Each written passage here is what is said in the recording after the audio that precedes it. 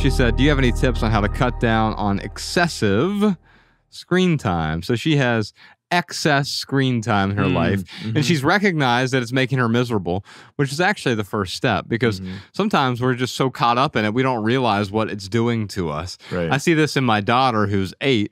If we just were to give her a tablet all day and she were to stare at it, she starts to get in a bad mood, but doesn't realize what is causing that bad mood. But it's the fact she's not moving, and she's so tuned in with this glowing screen that it is preventing her from living her life. Nothing wrong with the glowing screen, but when we have excessive screen time, that certainly becomes a problem. So, yes, Kristen, I have 6 best practices for you on this Maximal episode. The first one is called Screenless Saturdays.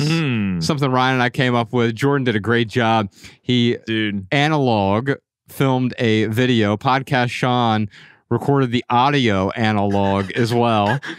So you can check out the Screenless Saturdays trailer on YouTube. We talk about living a screenless Saturday life. So once a week, you can throw your phone in a drawer and go out and get lost with someone. Live without screens. There's 3 different ways to do it. We'll put a link to it in the show notes so you can identify whether the simple or the easy, the intermediate, or the more aggressive way to live screenless on Saturdays. Just one day a week, but you learn a whole lot about yourself in the process. Yeah. The second tip I have for you is something I call all-day grayscale. Like, while it's light outside, turn your phone to grayscale. Why is that? Well, you can do it on any type of phone, iPhone or Android phone. You go into your settings. They don't make it really easy, but just Google iPhone grayscale. You'll find it. It's relatively simple once you have the instructions. And you go in there, turn your phone to grayscale, and it makes it so boring, and it's not enticing anymore. And when your phone is less enticing, you spend less time on the phone. You're not worried about getting on the Instagram, TikTok, and so forth as much because you've rendered them much less enticing. Number 3 is social media detox. How do we do that? We remove all social media apps from our phone. No more Instagram, no more TikTok, no more Twitter, no more Facebook, no more Yik Yak, Ryan. And the reason we do that doesn't mean we can't visit those things. We can set aside time to visit them on our own from our desktop. Or if I really want to post a picture to Instagram or a video, I can go download the app, post it, and then remove the app from my phone. So that's your third tip here, the third best practice. Number 4, I call this time-restricted digital fasting. And so it's just like fasting when you're eating. So time-restricted intermittent fasting, where you go 18 hours without food or 12 hours or whatever. Right. Is there a period of the day, maybe it's from 8 p.m. until 8 a.m., where you can have a digital fast, and you simply put your phone in a drawer or in its location for a period of time during those fasting hours. You still have access to it if you absolutely need it in an emergency, but otherwise you're fasting from the screen, not all day, but for a 12-hour window throughout the day. And if you want to get aggressive, maybe it's longer than 12 hours. The next one is connected to that. Cal Newport calls it the foyer rule. Or if you're rich, it's the foyer rule. Or you could be pretentious. But you repeat myself.